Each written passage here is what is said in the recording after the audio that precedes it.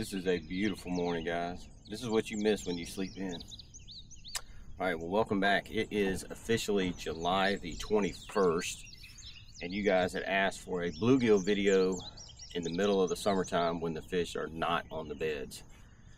And just for clarity, there should never be a time during the summer where brim are not on the beds. There'll be a few spawning almost at all times. So my first strategy today will be to go to all of the brim beds that I knew where they were back in May, and I'm going to fish around them in hopes that some more fish will be in there spawning. I've already hit one bed before it was good camera light, and I caught 3 brim off of it in about, I don't know, 5 minutes. It's gotten a little bit more daylight now. There was a brim bed right here. I'm going to hit this one. Now, there won't be brim in all of them, but my hope is that I'll find one of them that's got a few brim in it. So I'm going to start out right here. There was a huge brim bed right here. This is a gravel point that comes out in the water, and there was a huge brim bed here back in May. And if there's none here, we're going to go around the corner, and I know where about 3 more are.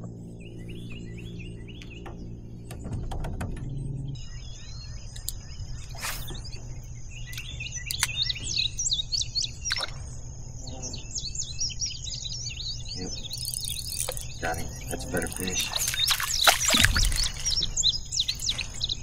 Still not a keeper, but it's closer.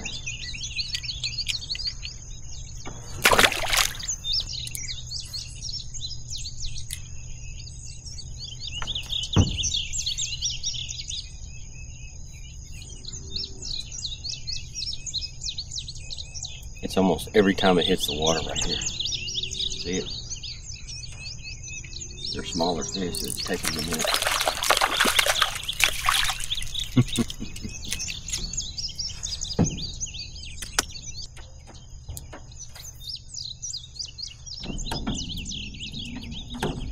See, I can't get them fast enough.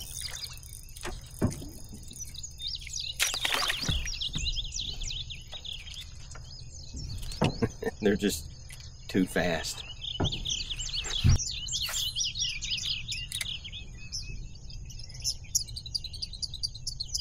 Immediately. They didn't move very far enough.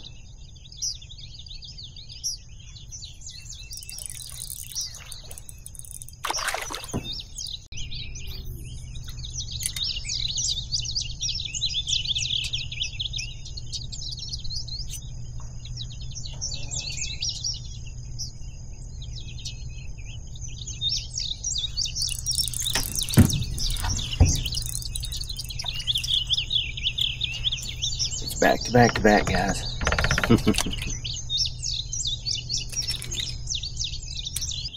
Alright guys, so the thing about fishing the spawn in the middle of the summer is, the first thing is not all the beds are going to have spawning fish on them. The first bed I hit this morning had fish in them, but none of them were spawning. That bed on that gravel bar right there had, I don't know, 100 bluegills spawning actively. And the only reason I'm leaving is because the bluegill were kind of small, and I'm pretty sure the rest of them are going to be small. This lake has way too many bluegill. They're way too small. There may not be any bigger ones to catch, but basically how I'm finding these beds is I'm going to the same places that I knew they were, where I knew they were in May, and I'm looking in them to see if there's any grass growing in it. If there's grass growing up in it, I know they're not fanning the beds out, and so I'm moving on. But there was a huge bed up in this cubby hole back in May, and so I'm gonna hope and assume that even if they're not spawning, there's still gonna be some brim in that area. Shellcrackers, bluegill, all the above. There you go, they ran at it, I watched it. Yep, we got it immediately. So, these bluegill are the same size as the other bed. These are not very big fish, and they look like they're post spawn, like these are the ones that were guarding the nest after the eggs were laid. All right guys, this one's full of bluegill, but they're super tiny. I had to get in here a little close to see them, and I spooked them. I think that's going to be the name of the game today. This lake has got so many bluegill. All these beds are gone. There's grass growing in all of it. I don't know if you can see it, guys, but let me just show you what it looks like when there's no... Can you see that? All of that was solid brim beds back in May, and that grass has kind of grown up on the bottom. Now there'll be bluegill in there, obviously. Something just popped right there that looked like a bluegill or a bass. There'll be a few in here, but there's no spawners, or they would have all that grass going off the bottom. All right, so this is one of the bluegill beds that Amy and I sat in back in May and just wore them out. And I can already see there's a whole bunch of fish spawning in here again, about right there. See, I got a fish already. Trying to keep the boat from getting in there, but that's a super tiny. That's actually a shell cracker. But there's, I can see a bunch of them right there. They've got the water cloudy.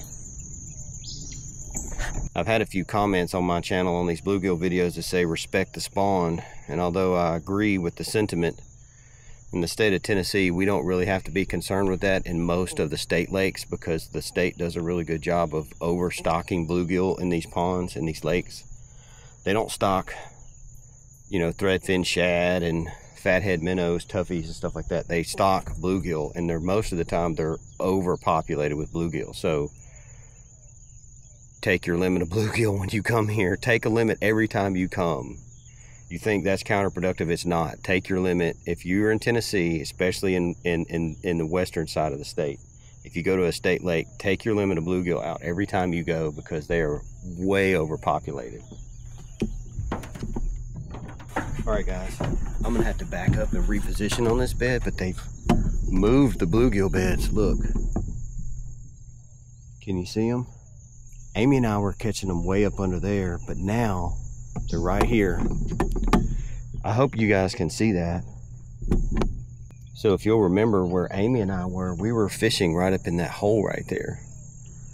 And the grass is taken over, so the bluegill have just moved out here a little bit deeper. But they're still spawning. So let me catch this fish real quick. I got the boat a little too close, and bluegill go very spooky. So I'm trying not to run the trolling motor till the boat gets past it. Yeah, I spooked him. All right, let me get this up and I'm gonna reposition the boat.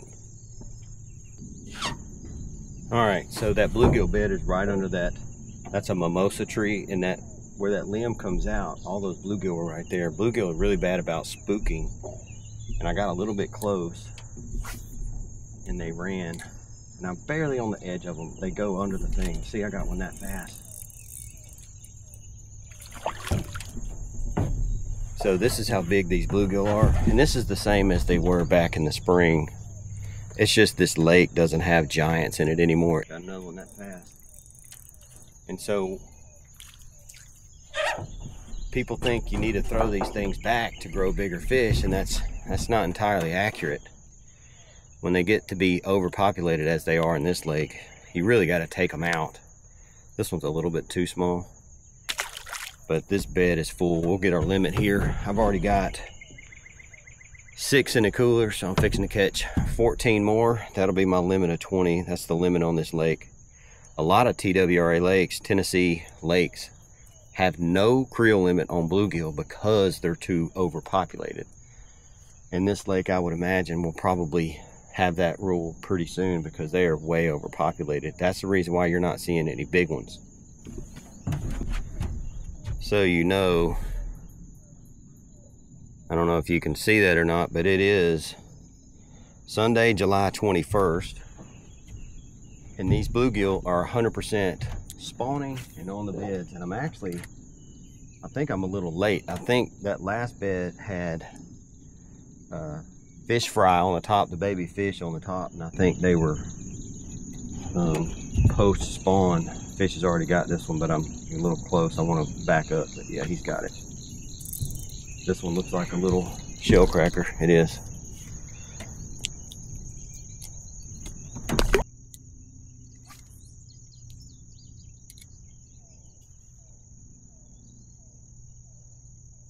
moving. I saw that fish come and grab it. He's not moving, but he's got it for sure. Yeah, there he goes.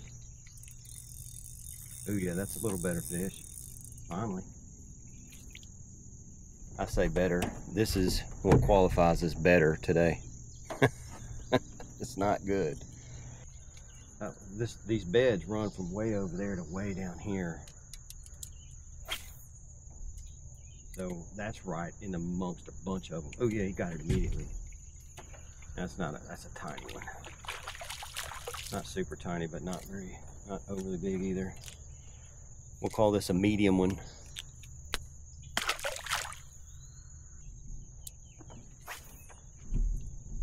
All right, guys, let's talk about the moon phase for a half a minute. Because everybody says the first full moon or the full moon of every month, blah, blah, blah, blah, blah. Okay, so it is July 21st, and it is the full moon tonight. And you can see I'm catching fish. However, I think the point that's most important right here is that these fish are already on the beds. The beds are already kicked out. And these brim are very poor looking. And when I say poor, they're very thin. Like you can't probably tell it on the video, but these fish are really thin, which means they're at the tail end of their spawn, which means they probably got on the bed 2 weeks ago. So I put zero investment in that full moon stuff. I don't think that's a thing. I think that's just whoever coined that phrase just caught them on a full moon one day and just associated it with it. And I don't think it has anything to do with the other. I think that other bluegill bed that I hit over there had baby fish on the top of it where they had already hatched. So pretty much throughout the summer, at all times, there should be fish on and off the beds, right? And like with the situation right here, these beds have moved. They probably moved 30 feet because originally they were over there under that tree when me and Amy were here. We parked the boat up under there when we were fishing here before. And now they're out at the very end of this mimosa tree, way out here in this deeper water. And the reason why they've moved is because it's too much, there's too much grass up there to contend with. And so at my pond, I raked the grass out with a rake and then I treated the grass. The bluegill moved in. They're on beds right now. And at the tail end of this video, if you stick around to the end, I'll show you catching some at my house, and they're way bigger than these. But they're on the beds right outside the window there. All right, guys, my setup is I've got 6-pound line on a spinning rod. This is a panfish rod from Bass Pro. I use the smallest float I can get. And I've got, this is actually a number 6 size cricket hook. And I don't put too much emphasis on that. I just like the cricket hook because it's got the long shank, which helps me to get them unhooked. I don't use a weight. There's no need for a weight if you're fishing with worms. And then I'm just flipping this in there and using the weight of the worm to get it over there. The weight of the worm in the float, and see, I got a fish already. And that's all I'm doing. And really, you don't even have to use a float. Really, you don't. I'm seeing there's a huge bluegill bed over here behind me. I can see the fish surfacing over there. So I've got 1, 2, 3, 4, 5, 6, 7, 8, 9. This makes 10, so I'm halfway there. And it is early in the morning, so I'm gonna catch a couple more right here, and we're gonna go down and hit that bed because that might be bigger fish. I think the only reason you're not seeing these hit the surface is because these are actually in like between 3 and 4 feet of water. Those down there are in shallow water about a foot deep. Here, while I'm waiting on this fish, turn around and look at this. Can you see them out on that point over there? That all that surface, breaking the surface, that's all bluegill over there. But that's 100% bluegill, and I can see it from a distance. And I'll prove it to you in a minute once I catch. Let me say we'll catch 2 more right here and we'll go hit those up.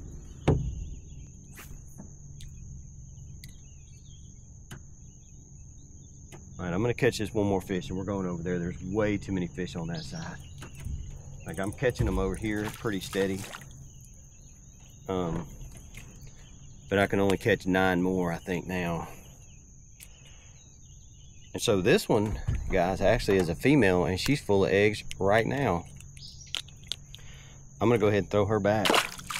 But let's go over here, because I know that's a ton of bluegill over there. All right, so just keep a watch where that tree is. See all that activity on the surface? I got momentum on my boat going this direction, and I'm gonna cut short. What that's gonna be is there's probably gonna be 100 bluegill sitting right there. That's what all that commotion is on the surface.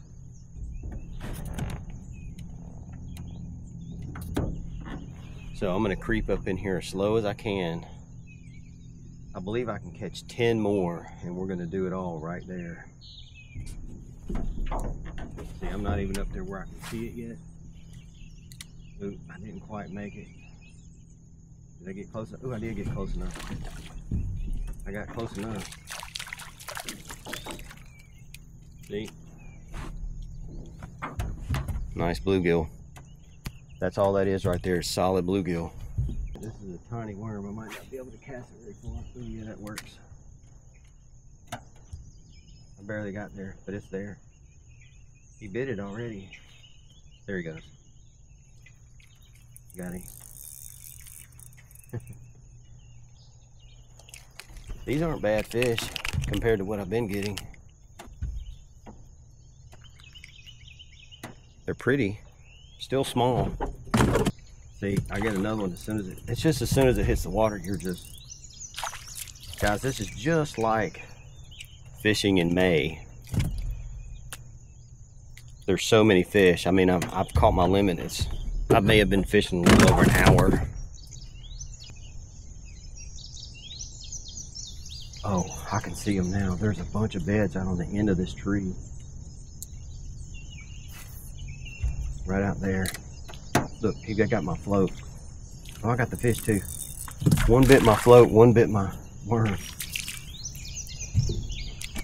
That's nuts.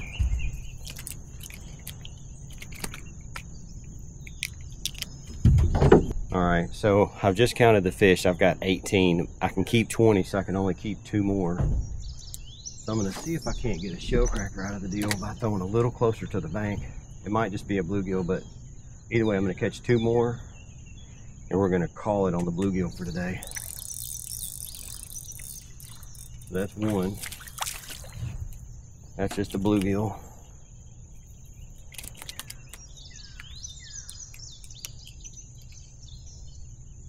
I'm gonna throw that guy back. He's not up to par.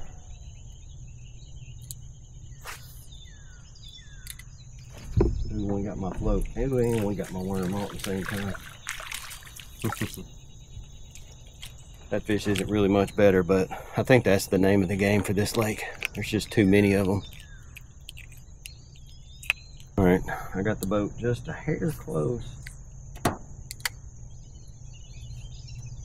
Well, we'll see if we can't get one anyway. I saw a fish run over there to it. I mean, I got the boat right here on top of it. Yep, he's got it already. Yep. Oh, it's not a very big guy.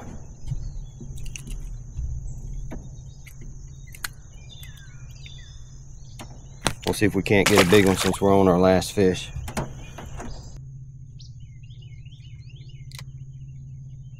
Ooh, he got it. That's a better fish. Finally. That's actually a hybrid, shellcracker bluegill hybrid to end the day. This is a pretty fish. Look at him.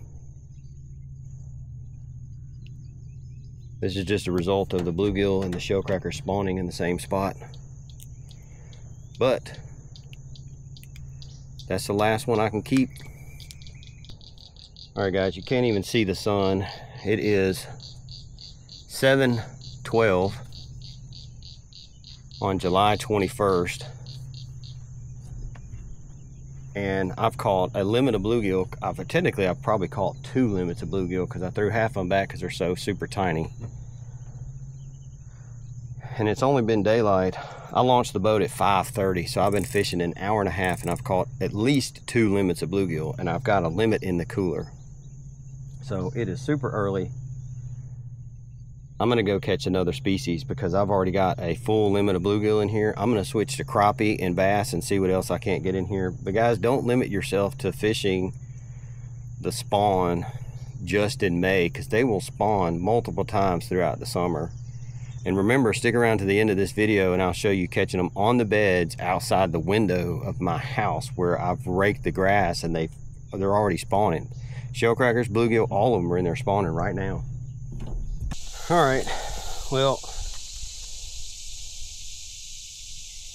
all right guys, it is 9:30. I have already left the lake. Already had a limit of brim, and the bass and the crappie I could not get to bite. So I'm back here at the house, and like I promised you, I wanted to show you the brim that are on the beds here at the house. So let me turn around and let you look through my polarized lenses real quick. So there was a lot of grass, kind of like that side over there, growing right here, and I raked it out and then treated it and killed the grass off. And you can see the brim beds were put in here like 2 weeks ago. These beds are only 2 weeks old, but you can see them all the way down the bank right there, and they go all the way down in front of the sunroom. All right, so I think I've spooked these fish walking out here because I'm literally like a foot away from their beds. I'm gonna see if there's some a little bit further off the bank right there that maybe I haven't spooked. There he is, got him. This is a big one right here. See, look how much bigger these are in my pond. And the only reason they're this big is because I feed them. So they're still overpopulated in here, but I keep plenty of food in here for them. Oh man, there's a little bitty guy. Don't. No, it's a big guy. I thought it was a little bitty one. That's a tank. Look at this big dude.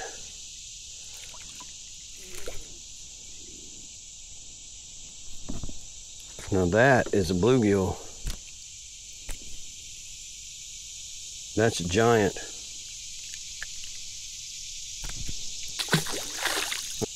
Let me pitch it down there where I might not have spooked those out of that bed down there. Yeah, there's already one going to get it. He's got it.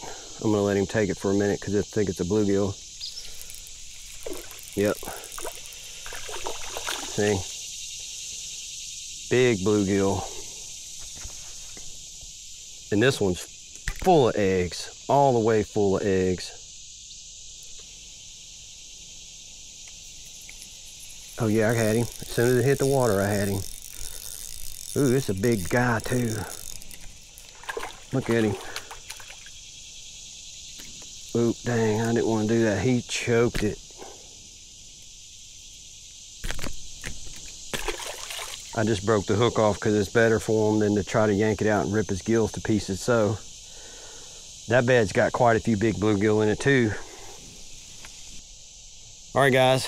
Well, that's a lake and a pond that at the end of July still have bluegill on the beds. I say still. They're not still on the beds. They're spawning again. Some of these fish might be spawning for the first time. Some of them might be spawning for the second or third time. Who knows?